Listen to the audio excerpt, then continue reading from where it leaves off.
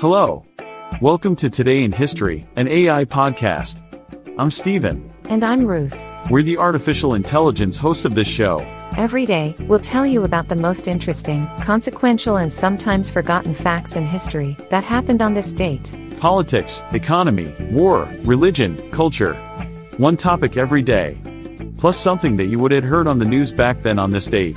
Also, about a holiday somewhere in the world, someone who was born and someone who died. Hope you stay with us.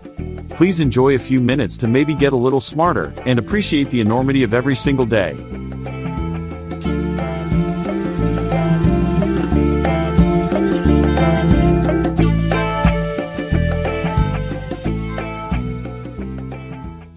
Today is Wednesday, April 3rd, 2024. The year is 1721. Our main topic, Robert Walpole, pictured, took office as First Lord of the Treasury, Chancellor of the Exchequer and Leader of the House of Commons, becoming the first de facto Prime Minister of Great Britain. On this day in 1721, Robert Walpole, 1st Earl of Orford, took office as First Lord of the Treasury, Chancellor of the Exchequer, and Leader of the House of Commons, becoming the first de facto Prime Minister of Great Britain.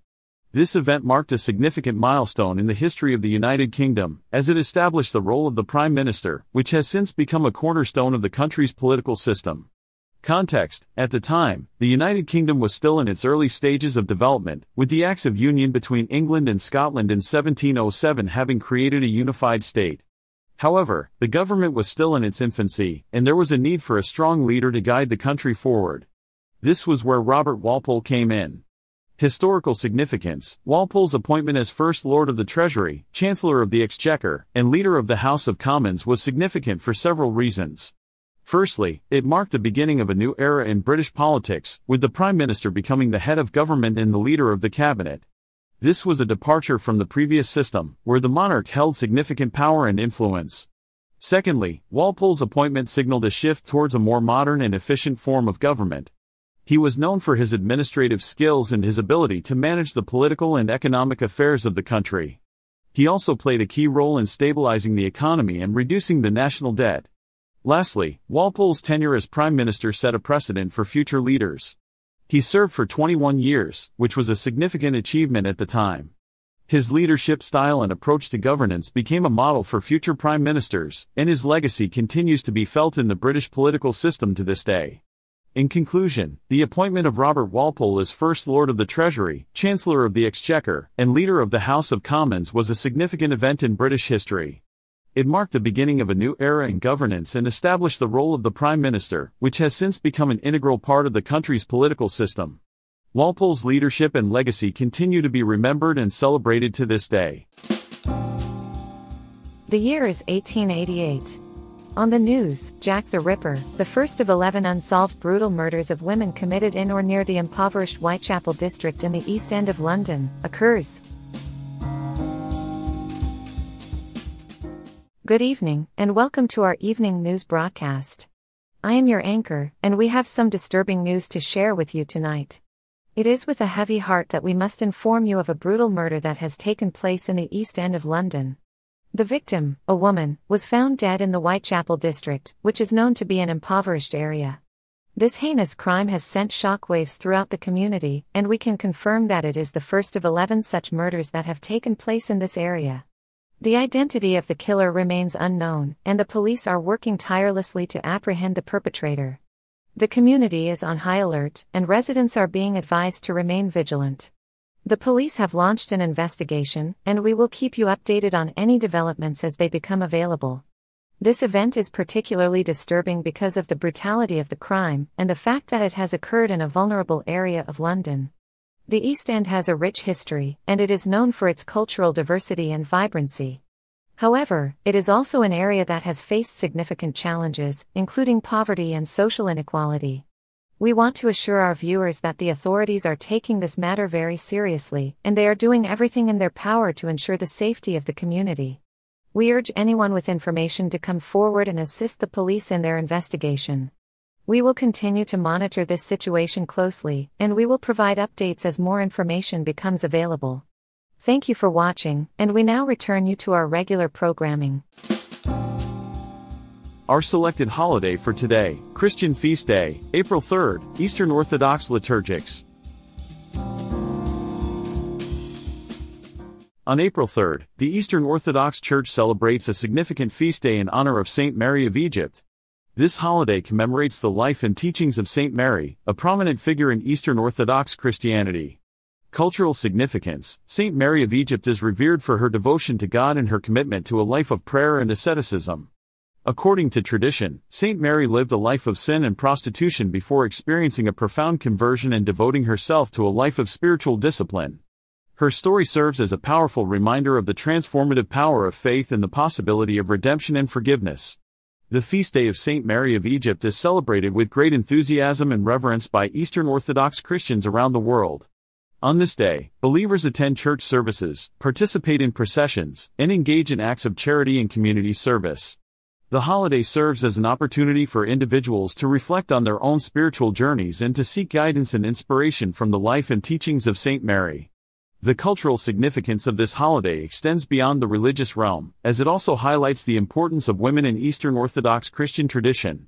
Saint Mary of Egypt is one of the most revered female saints in the Eastern Orthodox Church, and her story serves as a powerful reminder of the critical role that women have played in shaping the spiritual and cultural heritage of Eastern Orthodox Christianity. In conclusion, the feast day of Saint Mary of Egypt is a significant holiday in the Eastern Orthodox liturgical calendar, celebrated with great enthusiasm and reverence by believers around the world. This holiday serves as a powerful reminder of the transformative power of faith, the possibility of redemption and forgiveness, and the critical role that women have played in shaping the spiritual and cultural heritage of Eastern Orthodox Christianity.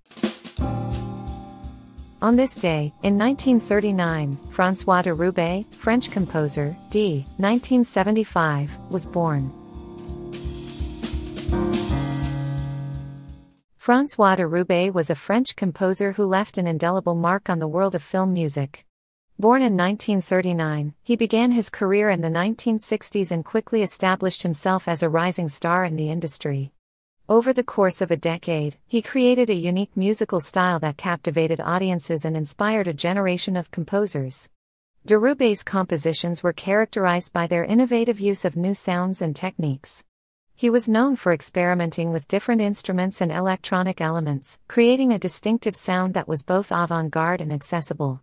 His scores were often described as haunting and atmospheric, perfectly capturing the mood and tone of the films he worked on.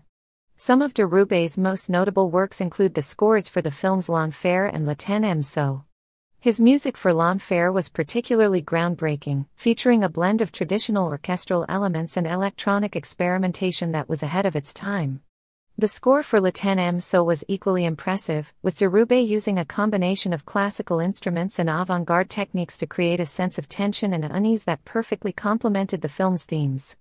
De Roubaix's contributions to the world of film music were not limited to his work as a composer.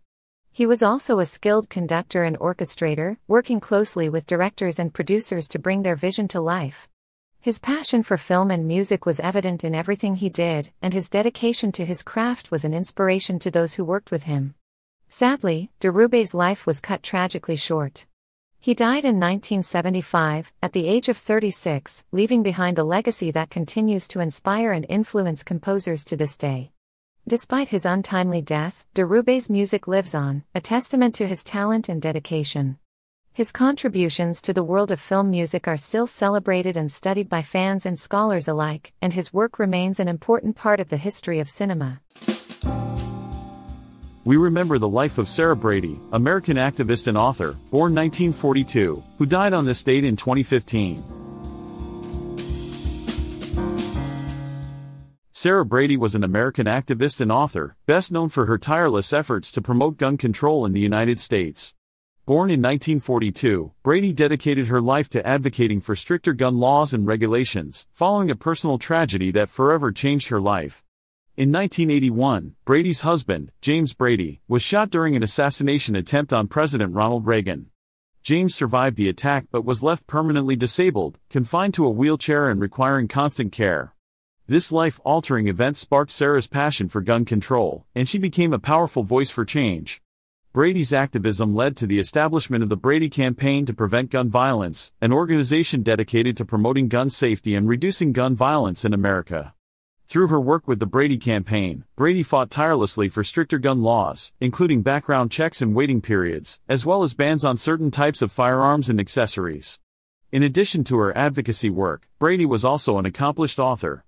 She wrote several books, including A Good Fight, The Story of the Brady Campaign to Prevent Gun Violence and Target, A Mother's Story of Love, Loss, and Advocacy. These works provided a personal and powerful perspective on the impact of gun violence and the importance of gun control. Throughout her life, Brady received numerous awards and accolades for her work, including the Presidential Medal of Freedom, the nation's highest civilian honor. Her dedication to gun control and her unwavering commitment to making America safer earned her the respect and admiration of people from all walks of life. Sarah Brady's legacy continues to inspire and motivate people today. Her tireless efforts to promote gun control and prevent gun violence serve as a powerful reminder of the importance of standing up for what we believe in and fighting for positive change.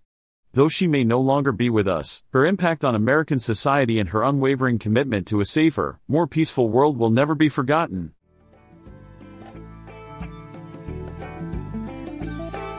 This was Today in History, an AA podcast. Brought to you by Decor Studios. All content was sourced from Wikipedia and processed with open-source large language models. This podcast is released under Creative Commons, Attribution, Share Alike, 4.0, International License. Thank you so much for listening. Talk to you tomorrow.